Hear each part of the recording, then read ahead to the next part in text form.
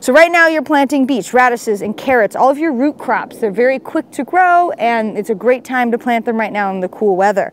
All of your greens, your collards, your lettuces, your spinach. You can actually see behind us we have beautiful crops of lettuces in the garden, and you can succession plant those this month, next month, and even the following month you can succession plant them so you have them growing all cool season and spring long. The other things are peas, green onions, favas, parsley, fennel, cilantro. A lot of your herbs are going to grow really well right now.